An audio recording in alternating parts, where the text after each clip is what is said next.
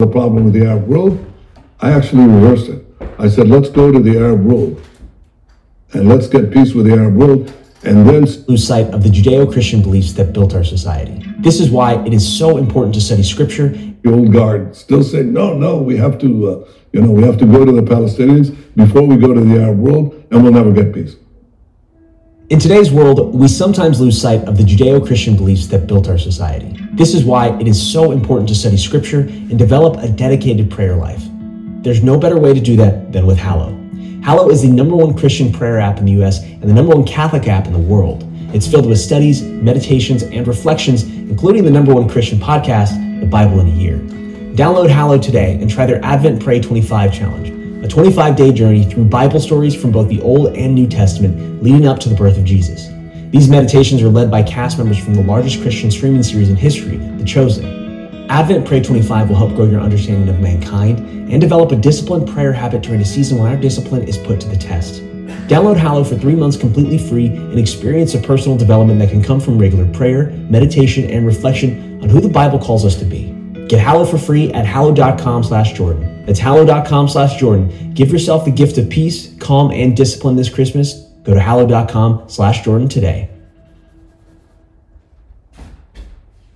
So I want to divide this into 2 tracks now. I want to first of all investigate some of the history behind the willingness of other states to support the Jewish claim to a homeland in the Middle East, because I think that's quite interesting. And then I want to speak more about the Abraham Accords, which you discussed. So one of the things that fascinates me, well, historically, but also in your book, is your discussion of the Balfour Declaration.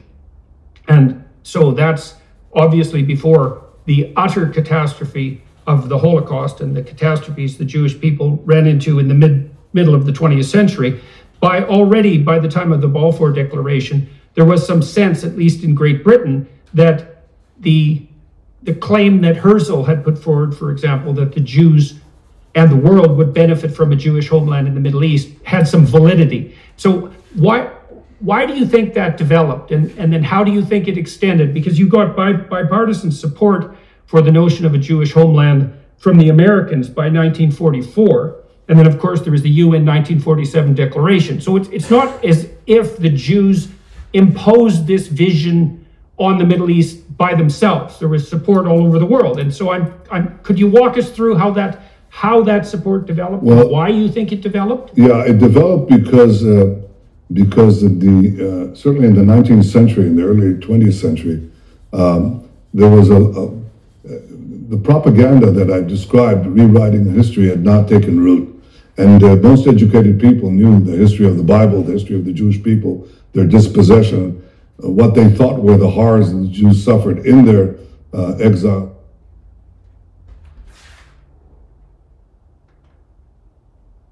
Dispersion, which was nothing compared to what was going to come later in the Holocaust, but that was enough for them.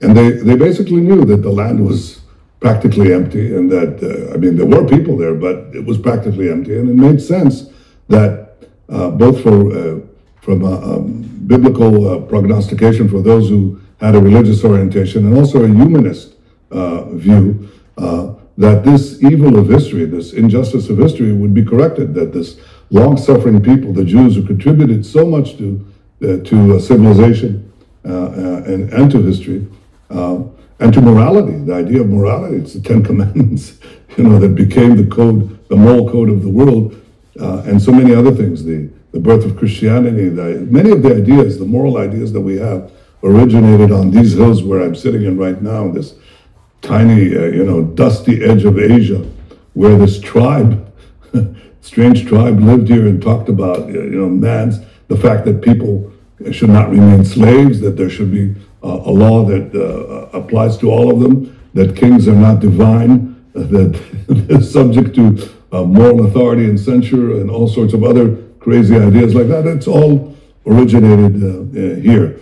And so the educated leaders that met in World War I, after the collapse of the Ottoman Empire, they had to decide, who gets what.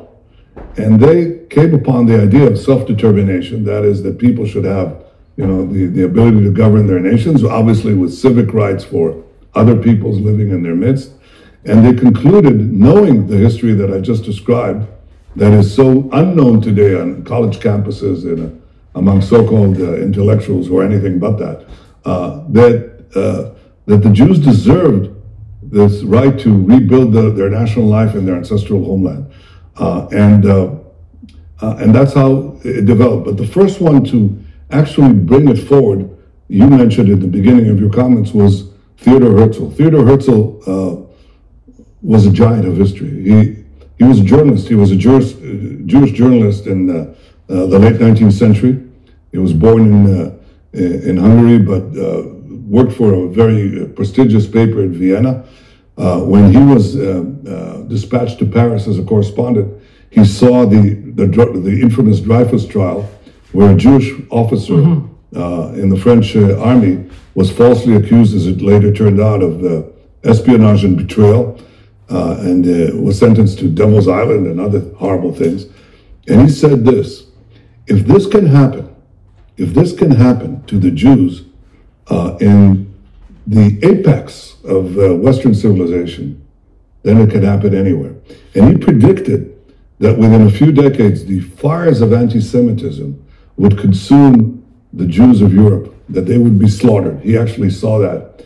He wrote these things in 1900 roughly, and before. And of course, the Holocaust came less than half a century later. And he said there's only one solution for this. The solution is to have the Jews, the solution is not going to be to integrate the Jews in societies, because that's not going to work. The solution would not be to eliminate nationalism through communism and other cosmopolitan internationalism. That's not going to work either. And in fact, he was right, because so much of anti-Semitism came from Stalinism and so on. Okay? It's not merely Nazism, it's Stalinism too. So either thing, it's not going to work. He said there's only one solution. The Jews should have a nation of their own, that is, a country of their own. And he sought to persuade first the German Kaiser, and after that the Ottoman Sultan in Istanbul, to give the Jews a state of their own, and he didn't succeed. He died after 8 years, that's it, 8 years. But in these 8 years, he launched this movement that turned the dream of ages, century after century, next year in Jerusalem. He turned it from a prayer, from a dream, into a practical plan. My grandfather, Nathan Milakovsky Netanyahu, he was enthralled by Herzl. He became a tremendous speaker at the age of 20. Thousands of people crowded to hear him throughout Europe, Eastern Europe, Poland.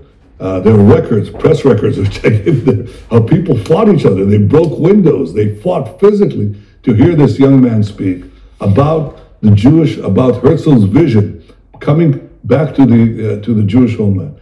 Well, Herzl died. He died too early. And his followers continued the dream even though he was dead. My grandfather was one of them. My father was one of them. But they didn't succeed. So now we fast forward. In 1917, they succeed partly because the British Empire, which now, after the defeat of the Ottomans, controlled what is now the land of Israel, decided to give the Jews a homeland. They didn't say it's state yet, but they said a homeland. It was clear it was a corridor to a state.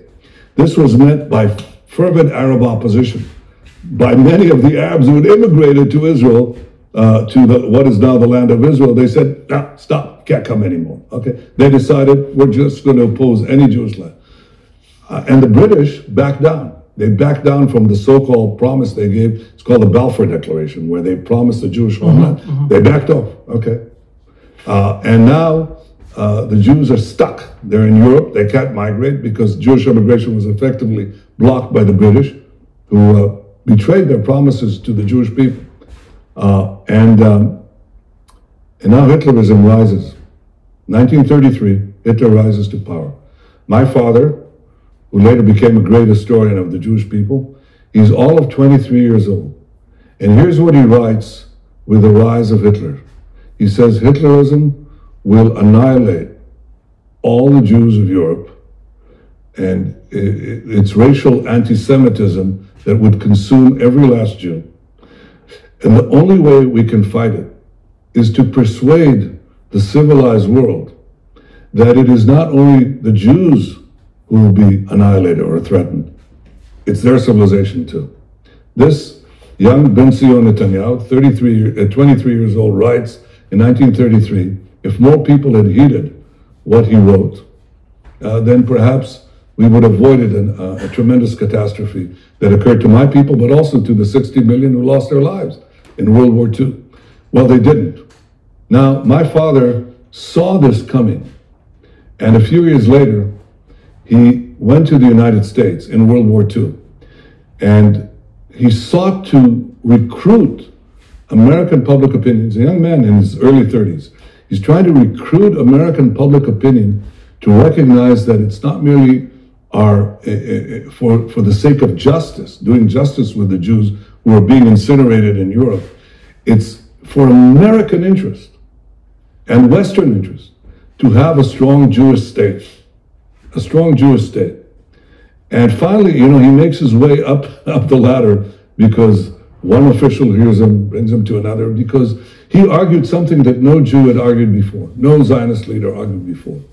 They all argued the moral case, which we've been discussing at some length in this program. But my father, he didn't abandon the moral case. He argued it with great passion.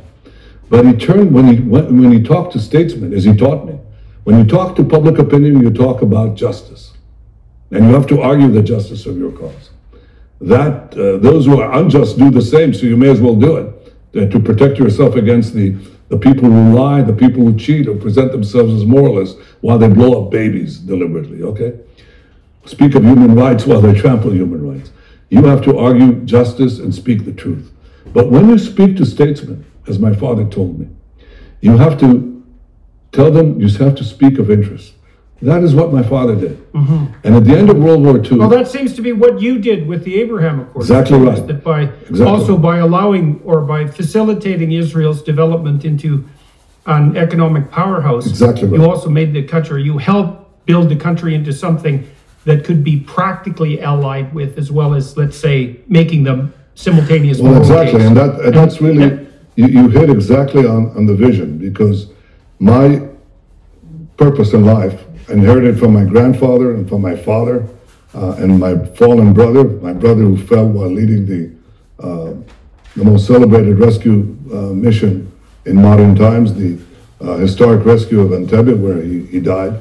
I described that moment when I learned about it in some detail, and also what happened there, which is not fully known.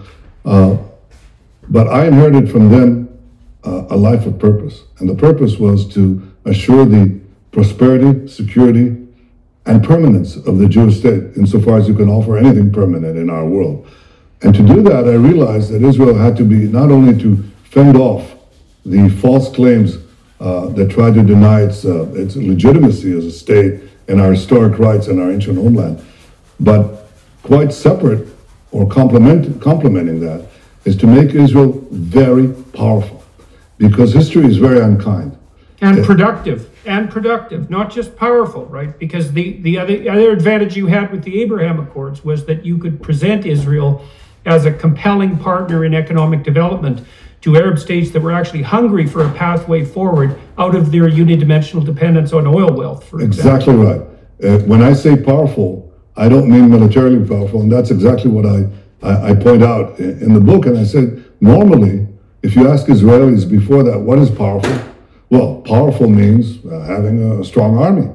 I concluded very early on, having served in the army, I served in a special unit, an elite unit, and I described my brushes with death and clandestine missions and far into beyond the lines of enemy lines, and many firefights that I was in. In one, I nearly drowned in the Suez Canal. In one, I was shot while rescuing, while taking part in a rescue of hostages in a hijacked plane, and so on. So I had intimacy with the military, obviously, because I also served for 5 years in this special unit as a soldier and officer. And it's a big adventure story, as you must have read. But But I understood early on that to have military power, you have to pay for all these things. You have to pay for F-35 aircrafts. You have to pay for submarines, for tanks, for drones, for cyber, for intelligence, all very expensive. How are you going to pay for it? Oh, well, in Israel, semi-socialist Israel that I grew up in, it's very obvious. You tax the rich. Well, the problem with that is you don't have enough rich people, and they're all going to leave to other places with lower taxes. So I figured that the way you can actually enable Israel to be strong militarily is you have to make it strong economically. But to make it strong economically, you have to completely overhaul Israel's economic system from semi-socialism to free market capitalism. And I entered public life essentially with that view. And I became first prime minister, then finance minister, and again prime minister. And I led a free market revolution that turned Israel from basically a supplicant to one of the most advanced economies on earth. Just to give you an example, when I was first elected prime minister, Israel was well behind all the Western European economies, certainly the United States and Canada, in terms of per capita income. Well, as a result of the changes that I put forward and I described in the book, Israel became, in per capita income, wealthier than Japan, France, Britain, Germany. It's actually outstripped them all. And the power, my vision was that the fusion of free markets and technology, which we invest in all the time in our military, that produces this tremendous efflorescence, economic efflorescence, and that gives you the power combination. The power combination is not merely the military, which you can now afford. It's the civilian technology which you now develop. And so Arab states could see, well, Israel is a strong country, and with enough resolute leadership, it will oppose Iran that threatens both of us. But Israel also produces fantastic desalinization. Israel produces tremendous developments in energy, tremendous digital developments, tremendous developments in health, and so on. We were the first to leave COVID because of our databases that we developed for the population and so on. We were the first to exit COVID and rebuild our economy very quickly. So the combination of civilian technology and military and intelligence capability produced this desire on the part of the Arabs to make peace with us. And you know, the attitudes, those ingrained attitudes, anti-Israel attitudes that are still rife in the Arab world, begin to change, because here's what happened. Because I could make these peace treaties with the Gulf states, hundreds of thousands of Israelis now fly over the skies of Saudi Arabia, land in Dubai or Abu Dhabi or Bahrain, and Arabs there embrace the Israelis who are coming there, and Arabs and Jews are dancing in the streets. Now they're making joint ventures together. You know, they have economic interests, but also the views, the cartoonish absurdities of Arab propaganda are dissipated with this human contact. So the new kind of peace that we have, a peace based on power and interest, is actually changing the previous assumptions about Israel in many parts of the Arab world. My goal, and I say this openly, my goal, if as I hope I'll form a government very soon, is to continue the expansion of the circle of peace to the rest of the Arab world. But I don't think it's going to be actually a quantum leap again, because there is a country there that is a close neighbor that is extraordinarily important, and that's Saudi Arabia.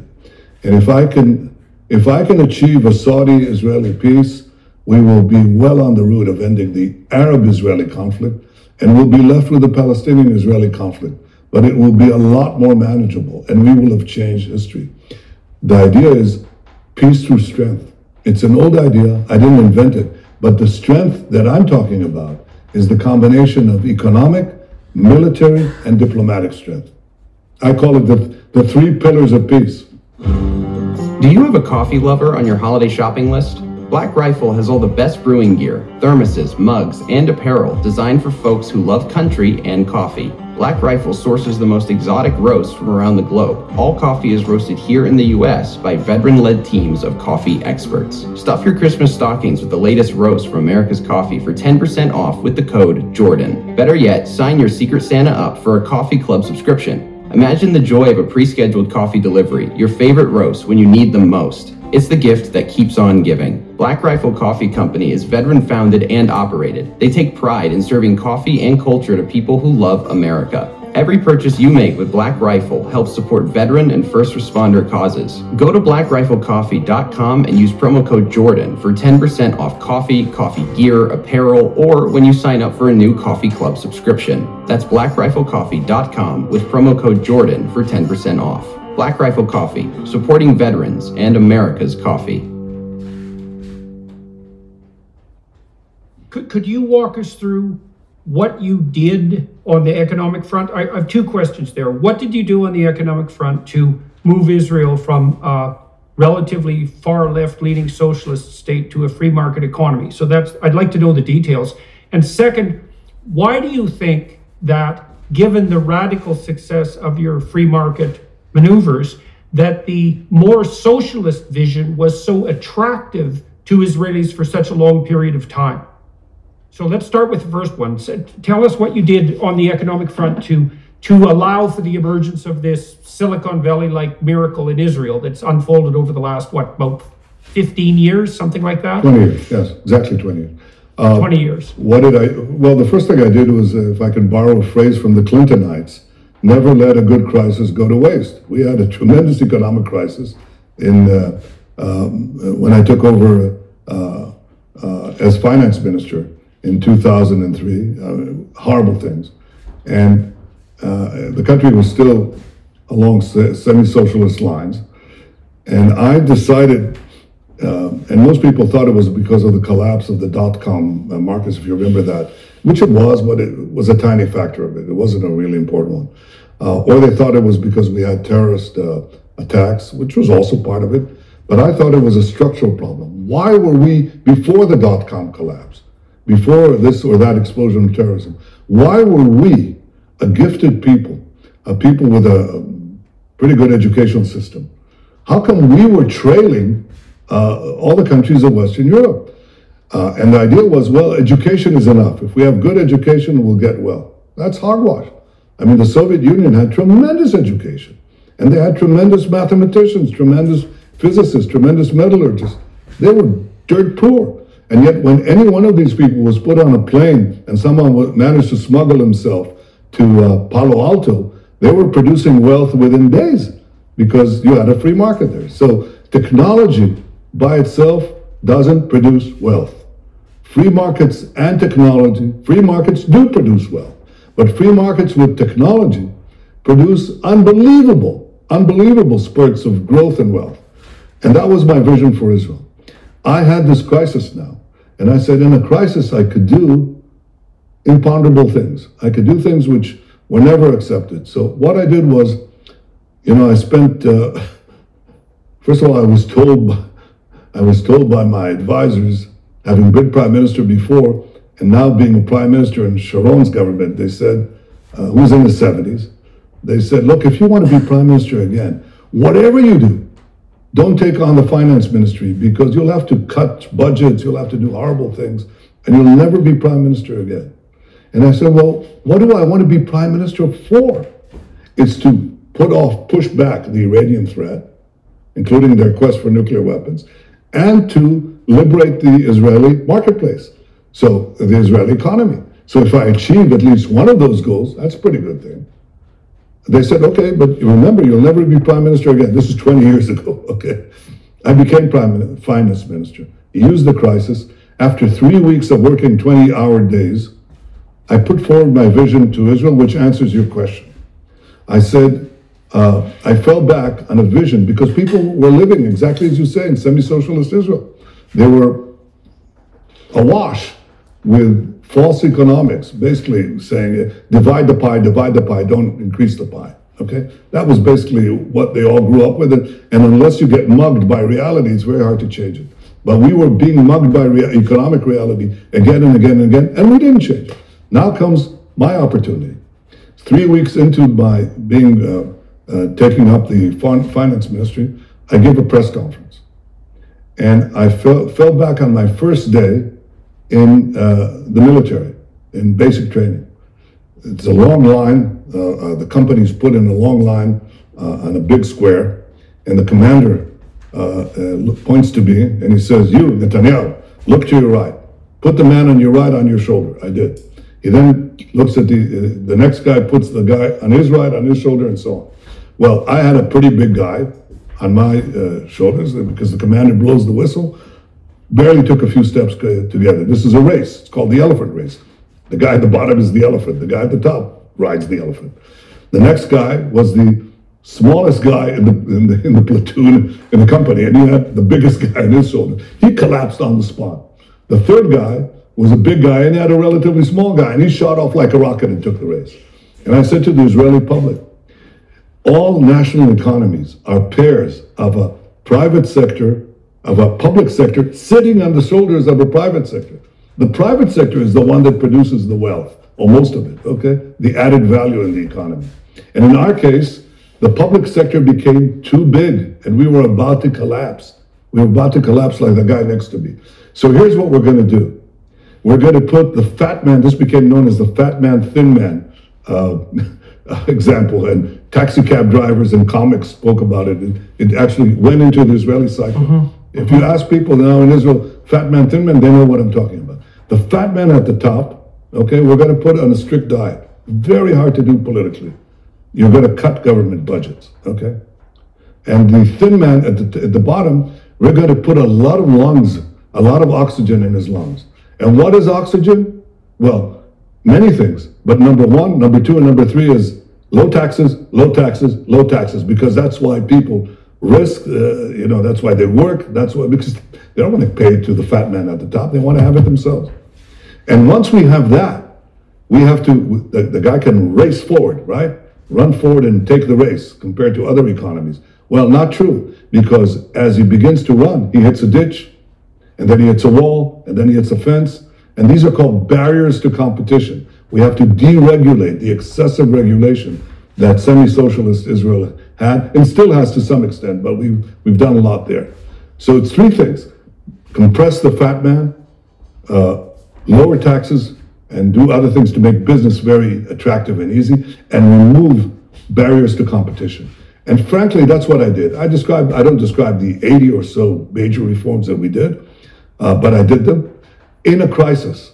And the reason I could get away with it in a crisis is because, things are so bad, they were so bad that they'll let you do it. But I paid heavily, and I almost disappeared from politics.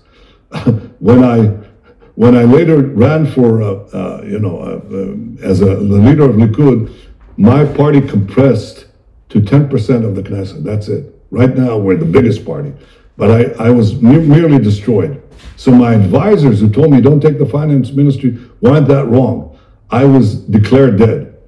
Having survived several brushes with death as a commando soldier, I now survived a brush with death politically. So I was eulogized. People said Netanyahu did great things in the economy, but he's dead. He's down to 12 seats out of 120 in our parliament. It's finished. Thank you for what you did. Go away. Okay? I recovered from that, and I was reelected. So why did you pay the price? Like what?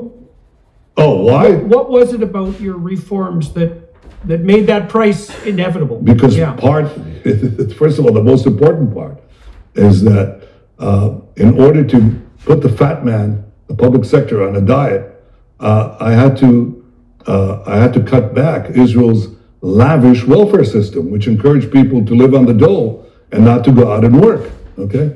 So when I cut child allowances, which in Israel were extraordinary, they'd go up with each successive child. So, by the time you got to the sixth child, and you had, like the Bedouins in the Negev, they had 60 children from multiple wives, they could drive the BMW Jeep as their second car in the sands of the Negev. And this was leading to demographic and economic collapse, okay? And the same thing was happening in other sectors, the ultra-Orthodox community and so on. They didn't work. They just had a lot of children, which the others, the private sector had to pay for. And when you cut that, well, Jordan, I can tell you don't become very popular, okay? It's not cutting government. Well, there's a lot of short-term pain there, eh?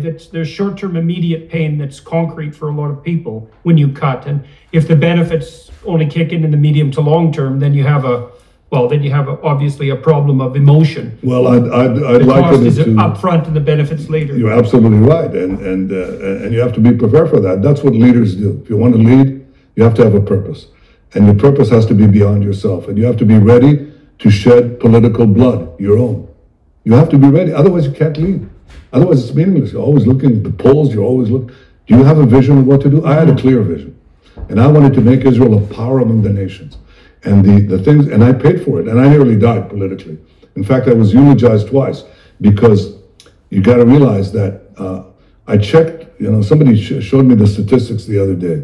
So I'm the longest serving prime minister of Israel, 15 years.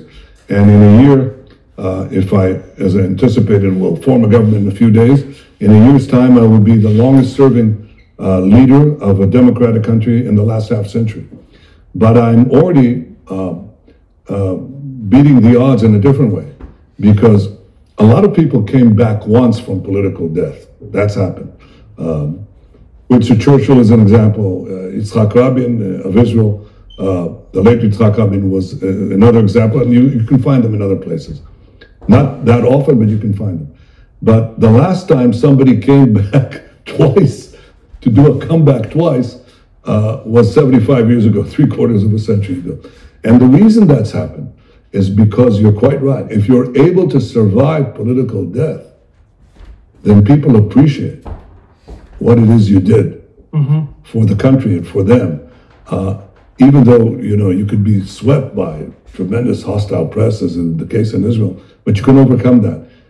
And in Israel's case, in my case, in the story of my life as I describe it, it was to bring into effect this vision of Israel, of a powerful state that has this tremendously creative economy, along with a powerful military, opening the door to peace with its neighbors, and also fighting what is a global threat. Iran, with nuclear weapons and intercontinental ballistic missiles that can reach Canada and the United States and anywhere, is a threat to all of humanity. And by protecting Israel, by fending them off, I of course protect Israel, but I think we protect the larger international community. People appreciate that. That's why I'm sitting with you a few days before I expect to go back into office, because we can have this free-ranging conversation now. I can talk about my book, which I unabashedly am trying to plug in this conversation, and I urge you to read it for two reasons. One, as you say, to understand better the history of the Jewish state, the Jewish national movement, Zionism, that led it, the reality of the Middle East and how it's changing, by the way, for the better, the threat of Iran, all of these things, and my contacts with the successive American presidents, who are very different from one another, and I've had to deal with quite a few of them, and it's an interesting story. But I think beyond that, I think it's to live a life of purpose.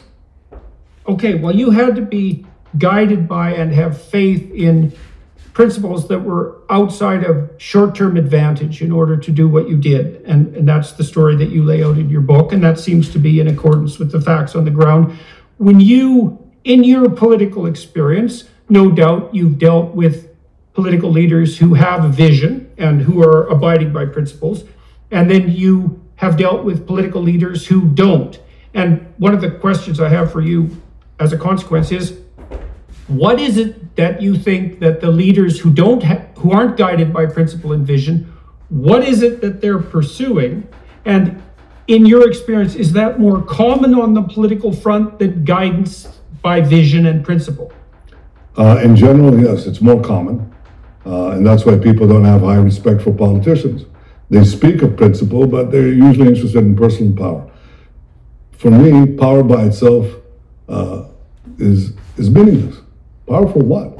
I mean, I can make a better living outside. Well, that's what I'm asking. Yeah. Well, that's exactly what I'm asking. I don't understand the drive for power, so to speak, or authority or influence outside of the realm of guiding principle, because it like if it's just a shallow hedonism, let's say, or a desire for acclaim, I would think also there's easier and more productive ways of pursuing that. I certainly agree with you. You're right, because Israeli politics isn't exactly a walk in the woods. I mean, or a rose garden. It's very cruel. And my family and myself, we were subjected to incredible calumny and slanders and lies. It's horrible. So unless you have an overriding purpose, there's no point. To come back twice from political death, to have been eulogized, usually unfavorably, you don't come back for the perks of power, which are absurd anyway. I mean, anybody who can earn a living will do better than what heads of state get in the Western world. You know, they're forced into dracon. It's nothing. I mean, believe me, you get better accommodations when you're in the private sector. So that's not the reason. For me, right. As I said, I've lived a life of purpose to revamp, to assure Israel's permanence. My father and my grandfather worked very hard, labored very hard to assure that the Jewish people would come back, would have a state. And I worked very hard to assure that they'd keep a state and that state would become a power among the nations. By the way, the University of Pennsylvania has this annual poll in which they asked 17,000 opinion leaders in, I think, 20 countries to rank the powers of the world. And in the decade that I led Israel, between 2010 to 2020, Israel was consistently ranked as the 8th power in the world. Now you got to understand, we're 1/10 of 1% of the population of the world. You know, we're going to reach 10 million soon. Ahead of us are countries with billion people, hundreds of millions of people, tens of millions of people, and below us the same.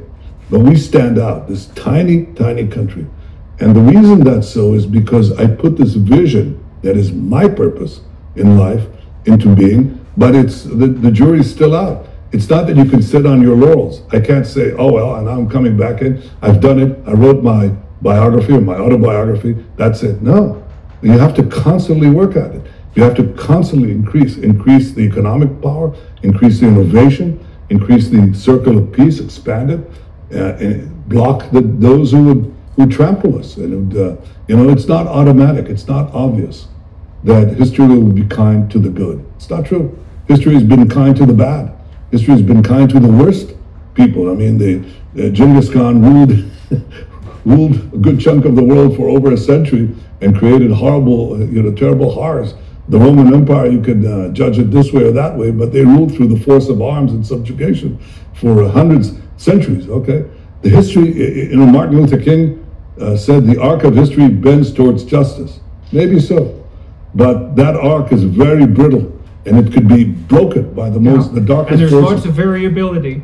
Lots of variabilities, and right now the darkest force in our immediate vicinity is this horrible regime in Tehran, in Iran, that everybody can see its horrors, what it's doing to those incredibly brave men and incredibly brave women who are dying on the streets there.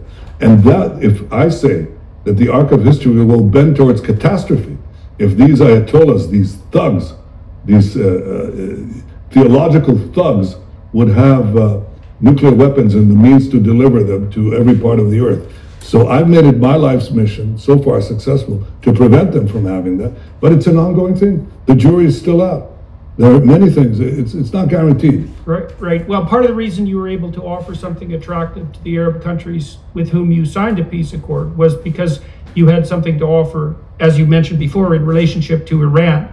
And so let's talk about the Abraham Accords a bit more. Now, you're going to be moving back into office in the upcoming weeks in all likelihood, and you indicated your continuing interest, for obvious reasons, in expanding the Abraham Accords, and you mentioned Saudi Arabia.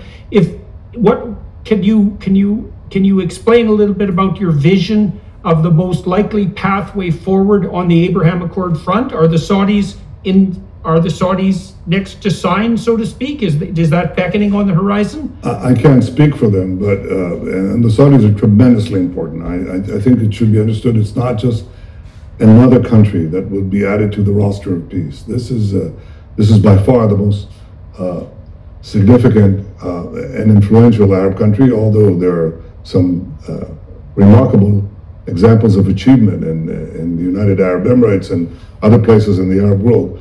But the Saudis undoubtedly are in a category of their own. And yes, I would like to have peace with them, certainly begin with normalization. But you have to, the answer is, will they be there? First of all, where are they? This is an interesting question. There's no way that we would have been able to achieve the peace accords, the normalization accords with the Emirates and Bahrain without tacit Saudi approval. There's also no way, no way that we could fly above the skies of Saudi Arabia without Saudi approval. There's no way that I could speak the other day, as I did, when the elections results were known, with my Saudi friend, Muhammad Saud. He's I call it the Likud branch manager. He speaks on Saudi internet, okay? And he congratulates me, and he says, Bibi, we're for you. He speaks Hebrew, by the way.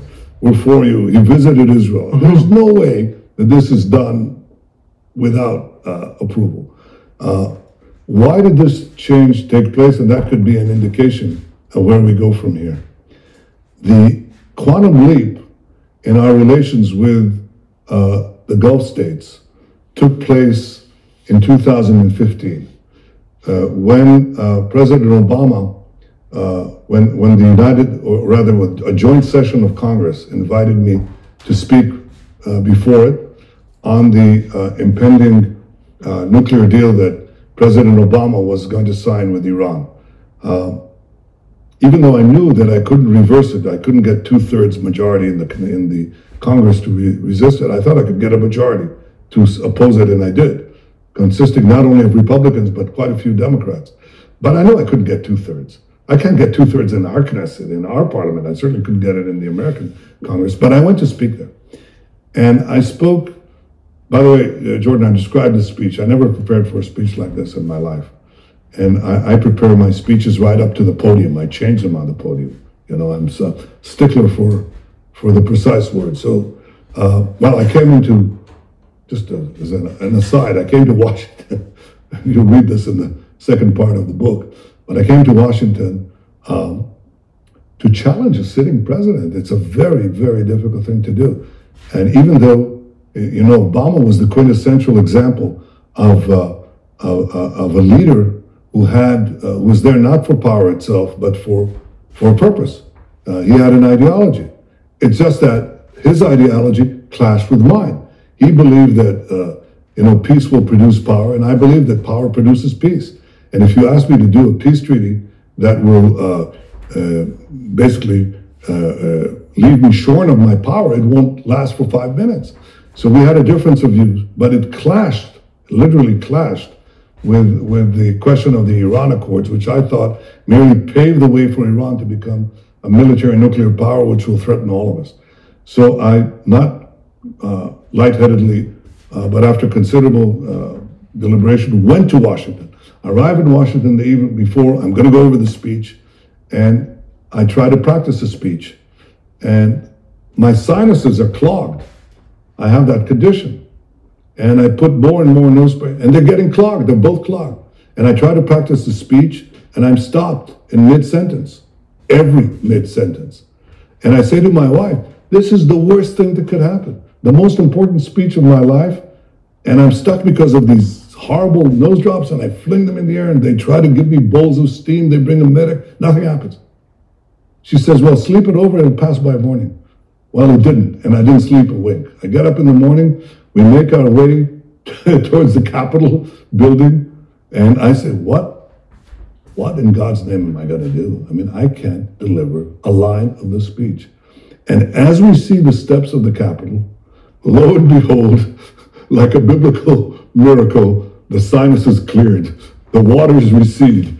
And I go in and I give the speech, which was very well received, very well received. And here's what happened, and this is the relationship to Abraham Accords. As I'm giving the speech in a joint session of Congress, my delegation receives calls in real time from these Arab states, some of them. and they say, we can't believe what your prime minister is doing. He's challenging a sitting American president, the most powerful man in the world. That led to clandestine meetings between me and these Arab leaders, and I won't itemize where. They were in the Gulf, they were in the Red Sea, they were on a yacht. I landed in a helicopter on a yacht, if you can believe it. My security people said, that's too dangerous. I said, skip it, we're doing it. And this led to the Abraham Accords that were later culminated with the help of President Trump, and he had an important role here. And I value and appreciate that. I'll never stop appreciating this because I think it was very important. But it took me a while to persuade him. He got very little credit for that too, by the way.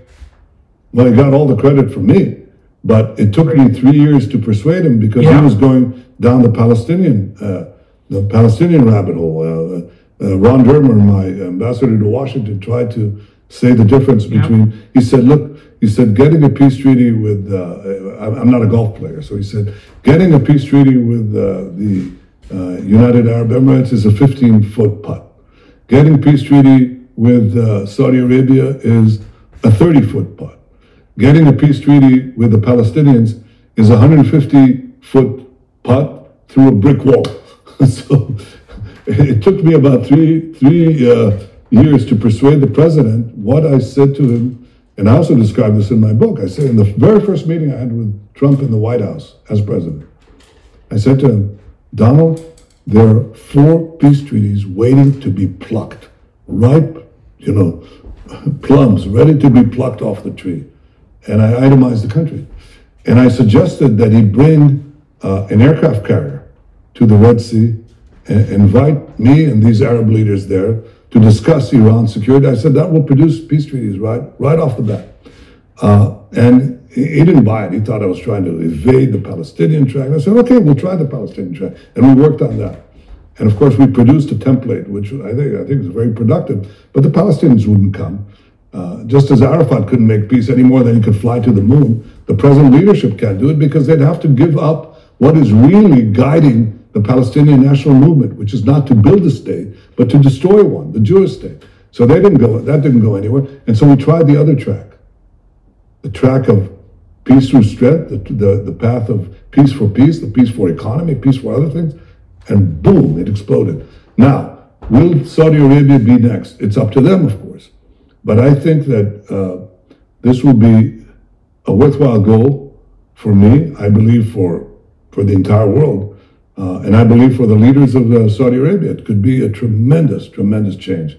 So why do you think the Biden administration hasn't jumped on the Saudi Arabia opportunity, especially given that the Biden administration and the Americans in general would have benefited from closer relations with the Saudis, given the current state of energy, what would you say, uncertainty that plagues the United States and the rest of the world? I mean, it just seemed to me that was low-hanging fruit that was just ready to be plucked, because I knew that the Saudis, for example, were on board, at least tacitly behind the scenes, in relation to the Abraham Accords. And it seems obvious beyond belief that a Saudi-Israel peace accord would be of benefit, obviously, not only to the Saudis and the Israelis, but to everyone in the world, especially given the threat of Iran. So I don't understand why this process has been stalled. And so what are your feelings about that? Well, probably for 2 reasons. Of course, I'll have an opportunity to speak to President Biden, who's been a longtime friend. 40 years we've known each other since we were both young men. I came to Washington as a diplomat, young diplomat, and he came as a young senator. So I definitely intend to take it up with him.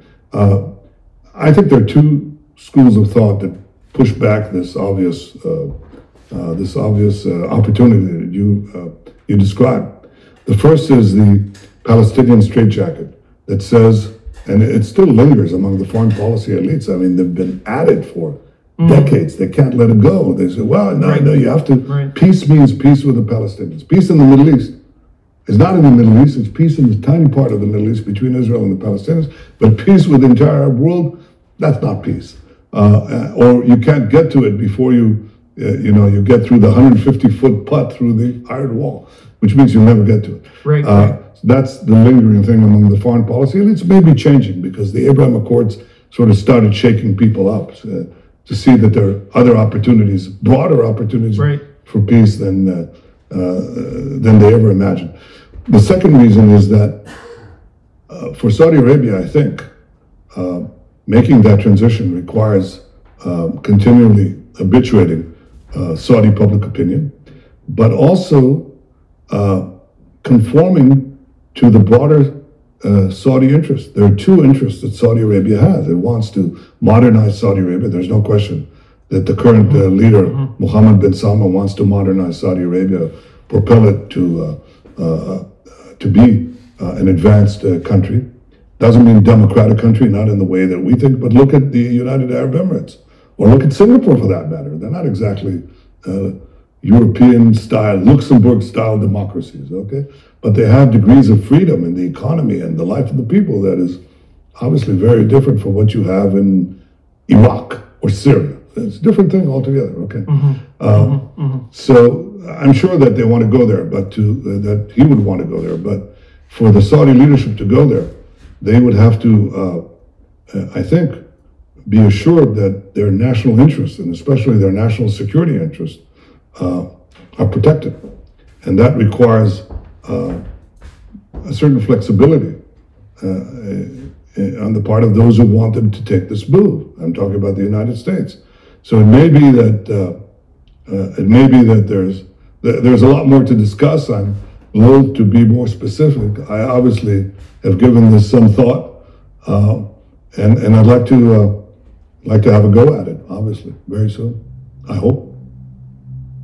Hello, everyone. I would encourage you to continue listening to my conversation with my guest on dailywireplus.com. This is Mike Francesa. Join me each week on the Mike Francesa podcast on the Bet Rivers Network. This is real sports talk for the podcast generation. Subscribe to the free Mike Francesa podcast today from wherever you get.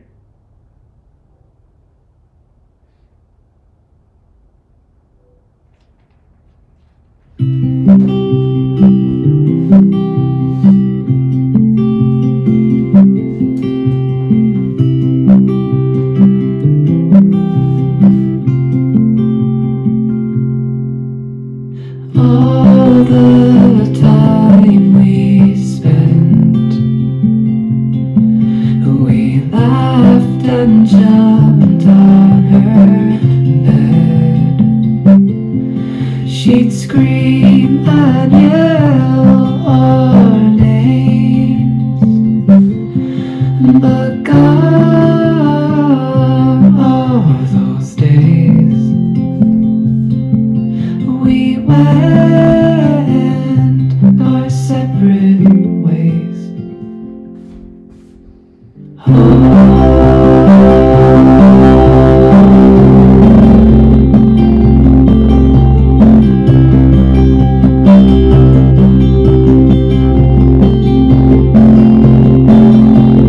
Didn't know how you felt about me, Patty.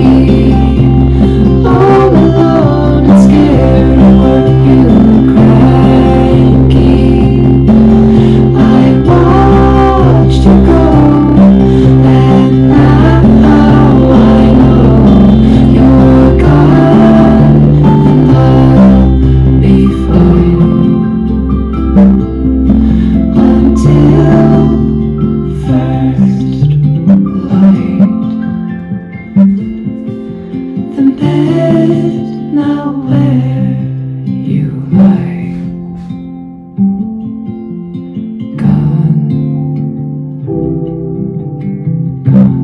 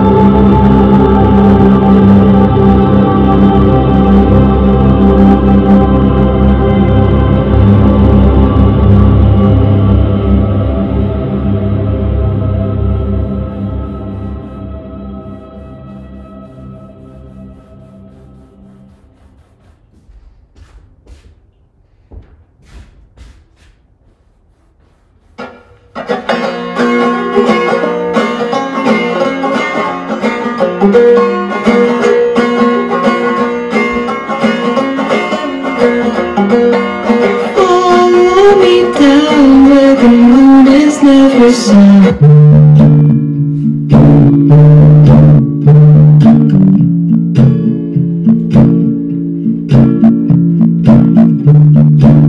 When the light it hits your sun, when you're lonely and unloved, at last you've come down. He told me that I couldn't even try. Somewhere in my mind, we're all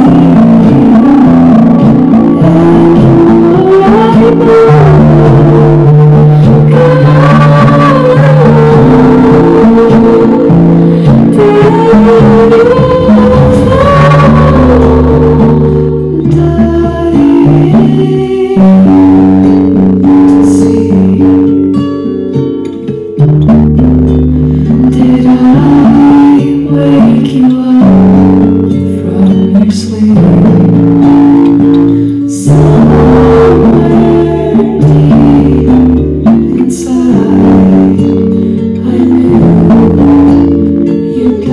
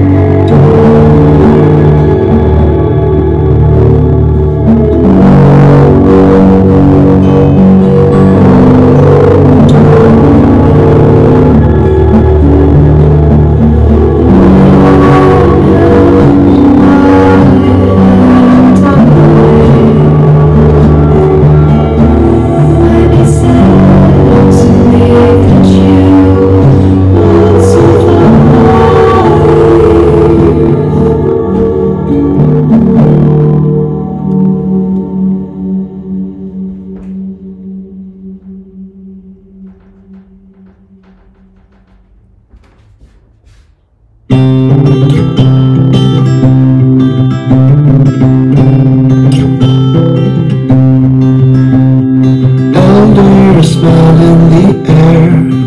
I was with my family. I shook the hands of who's there as they said they were sorry for me. They said these words to me.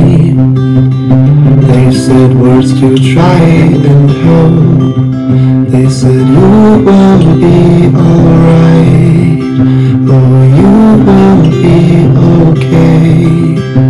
I laughed and played it off, my mind not coming to think, until the caps came off.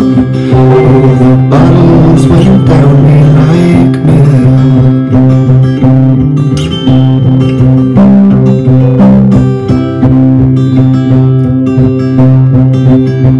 I'm standing at my tent drink. I'm struggling now to think. I'm crying on the floor.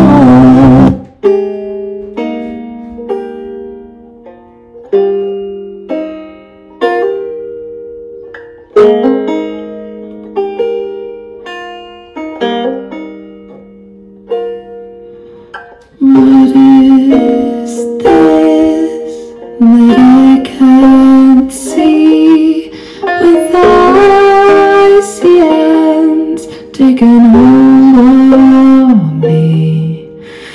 I am death, no one can tell. I'll open the doors to heaven or hell. Oh, death. Oh, death. Please spare me over just another year.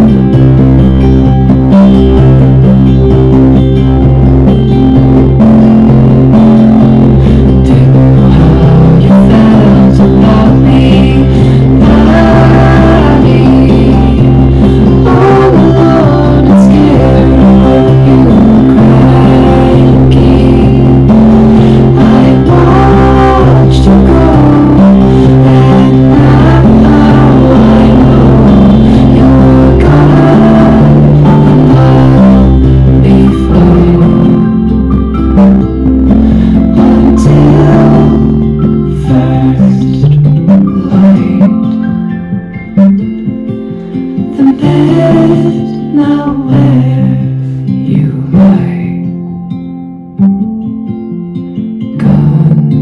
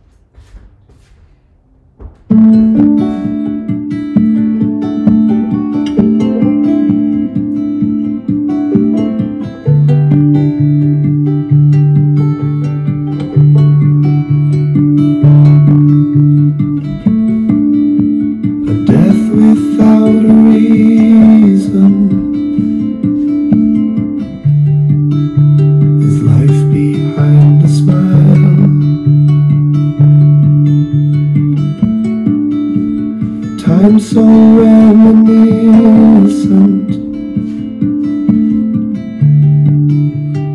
I was just a child, and I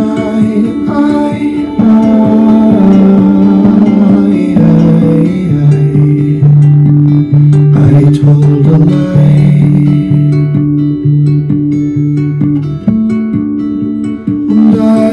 I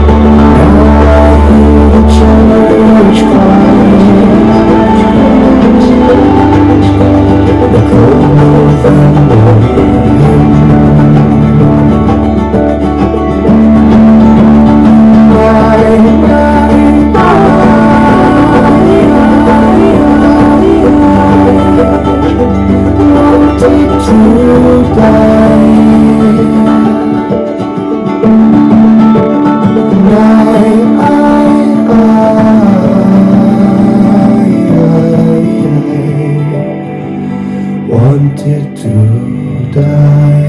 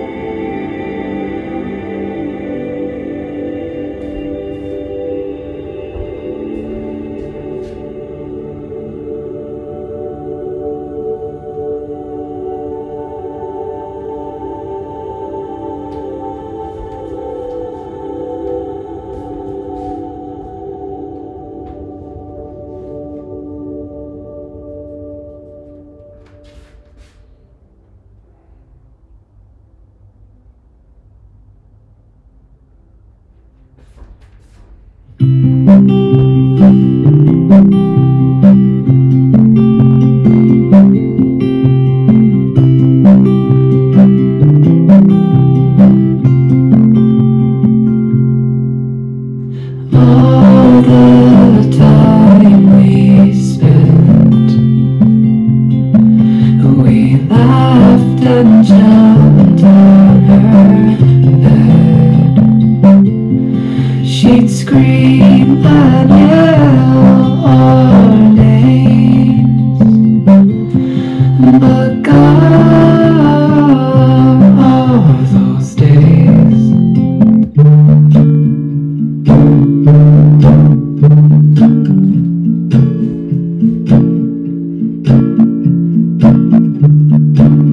When the light it hits your son, were you lonely and unloved? At last you've come back. He told me that I couldn't even try. Somewhere in my mind, we're all gonna die sometime. I try to belong.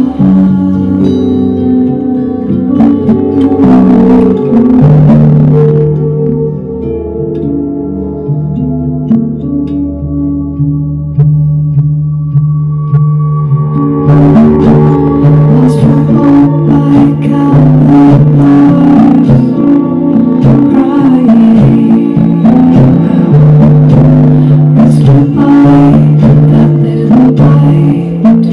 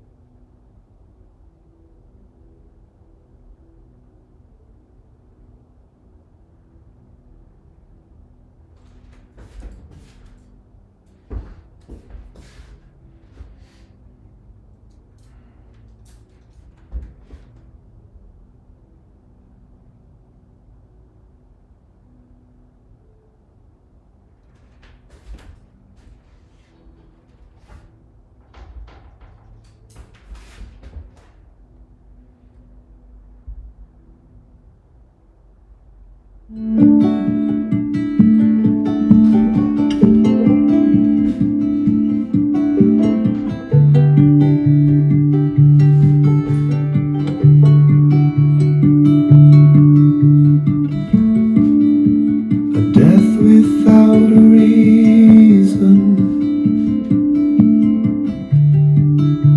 is life behind a smile.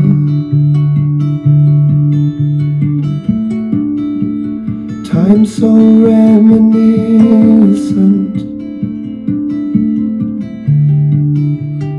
I was just a child,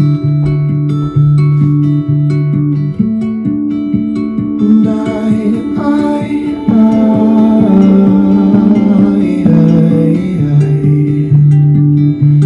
told a lie,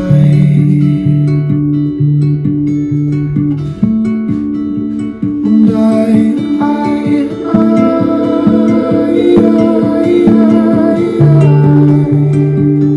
wanted to die.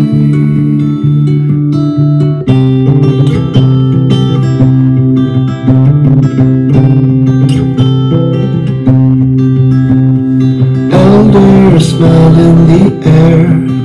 I was with my family.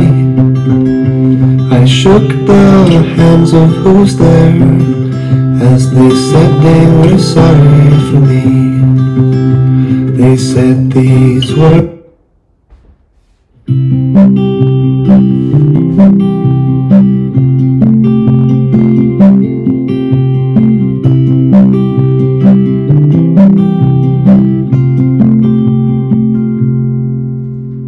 All the time we spent,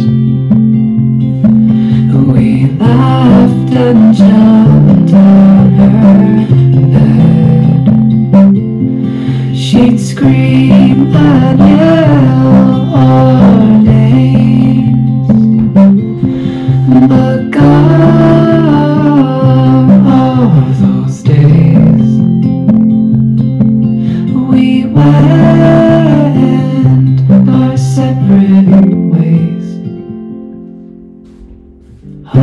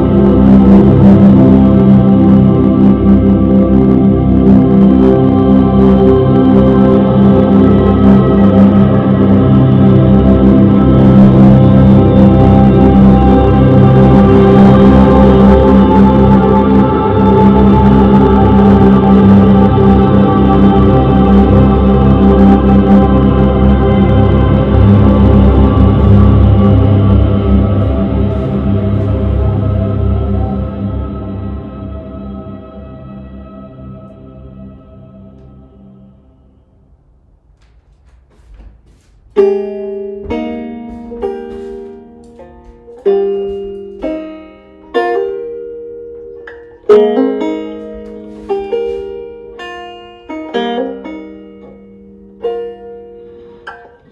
is this that I can't see with icy hands taking hold of me? I am death, no one can tell. I'll open the doors to heaven or hell. Oh, death. Oh, death. Please spare me over just another year.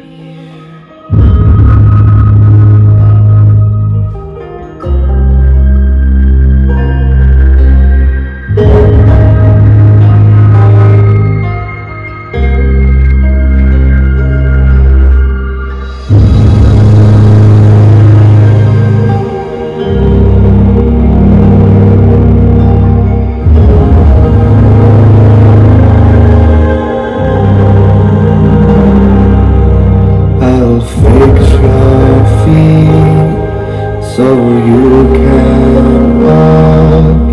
I'll lock your jaw so you can talk. Close your eyes so you can see this very hour. Come and go with me. Oh, death. Oh, death. Please spare me over just another year.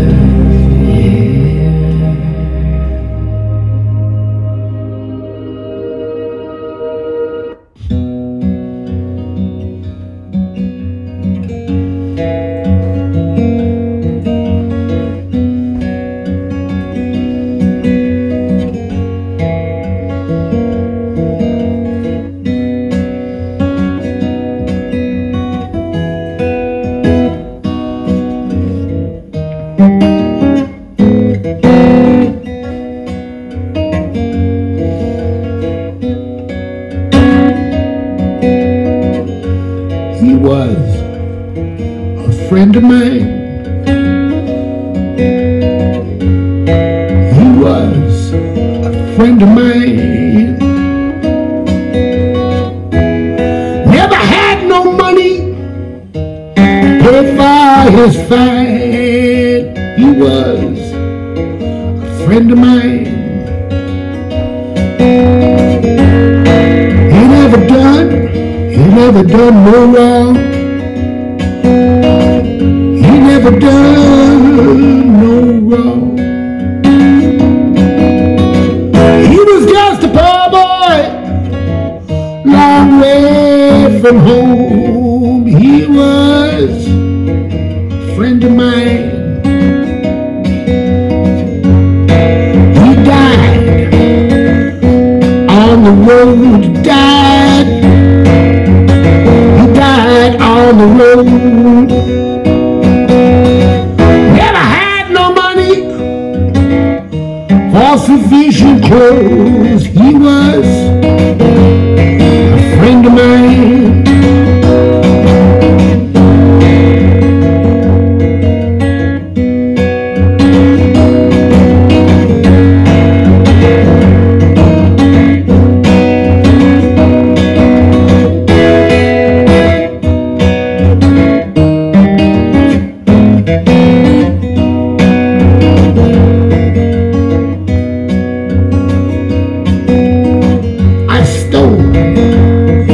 Stole away the crime, stole away. I stole away and cried. Never had satisfied. He was a friend of mine. He was a friend of mine. He was a friend of mine. When I hear his name, just can't keep from crying. He was a friend of mine.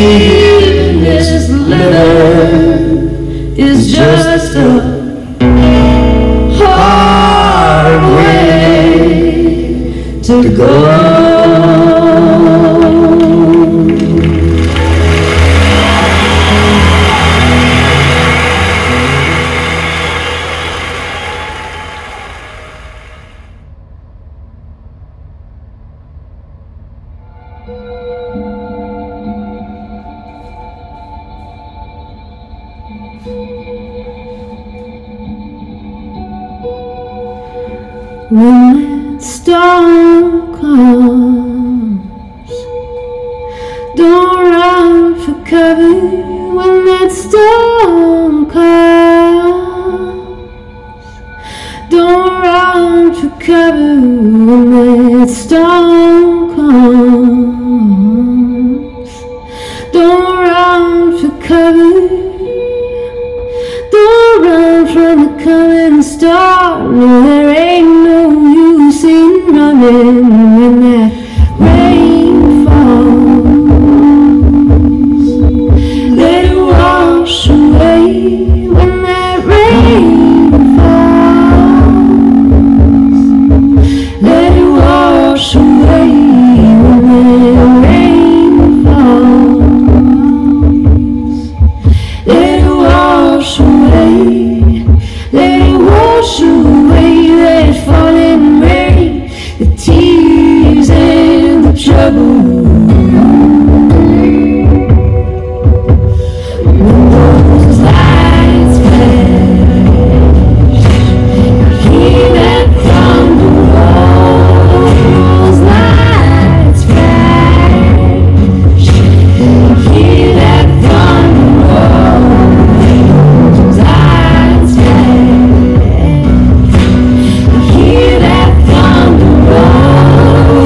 We listen to that thunder roar, and let your spirit soar. Let love come, open up your door. Let love come, open up your door. Let love come, open up your door. You gotta stand on up and let it in, and let love through your door.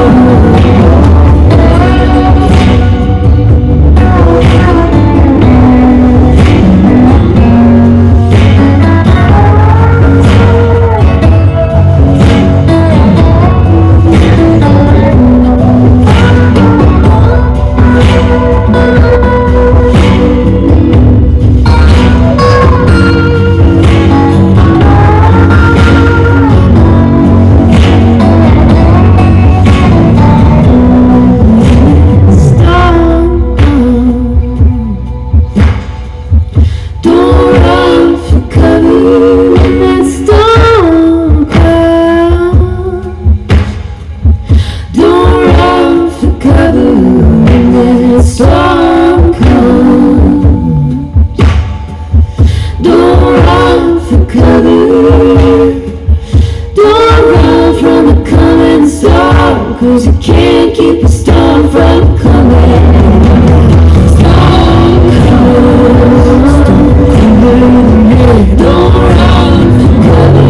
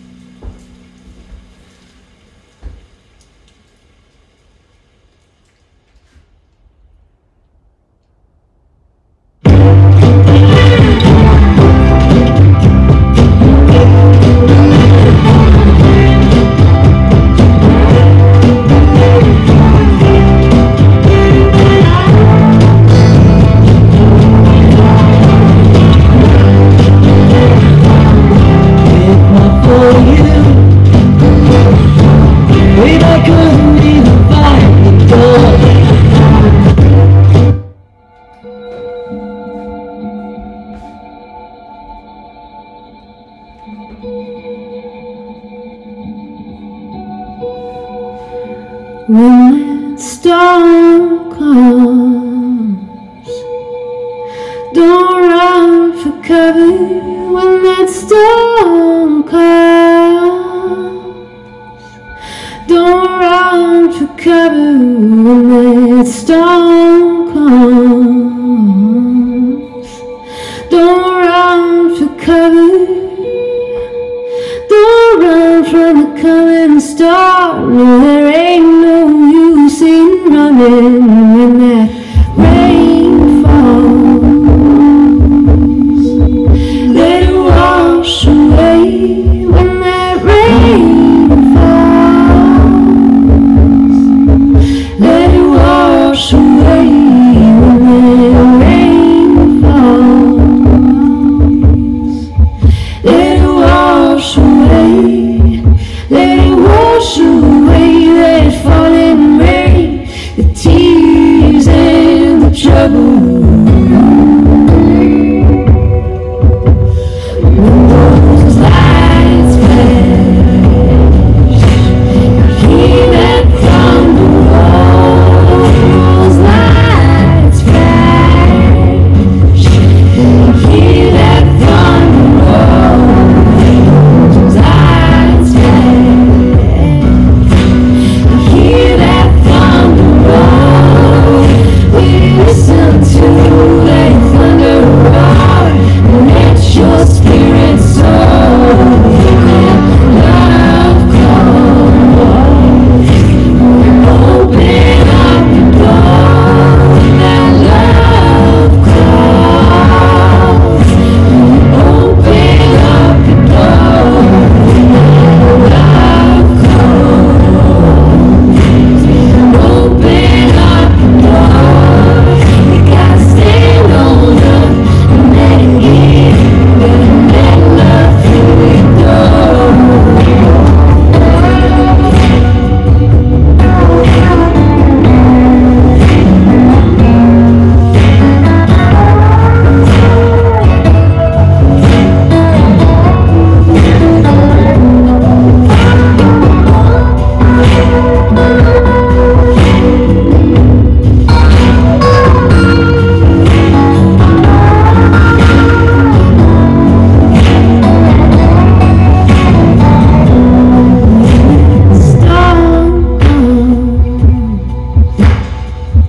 Don't run for cover when that storm comes. Don't run for cover when that storm comes. Don't run for cover. Don't run from the coming storm, 'cause you can't keep the storm from coming.